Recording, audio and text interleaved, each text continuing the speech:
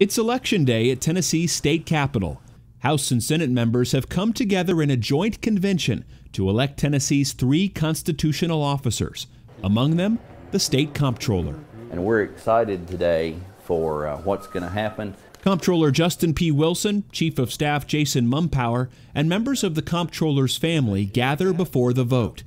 On the second floor of the Capitol, the General Assembly has already re-elected Secretary of State Trey Hargett. The comptroller's election is next.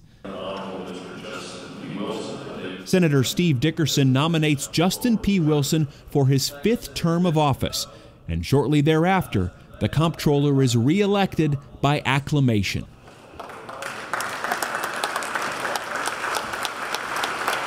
Comptroller Wilson is ushered to the front of the House chamber where he takes the oath of office. I will support the Constitution. I will support the Constitution of the state of Tennessee. In keeping with tradition, Comptroller Wilson delivers his brief remarks. Members of the General Assembly, fellow workers in the Comptroller's office, my family, particularly my wife Barbara, thank you.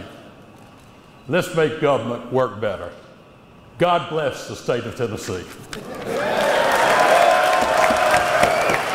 As members cheer, Tennessee's 34th comptroller exits the chamber, ready to meet the challenges ahead in the next 2 years.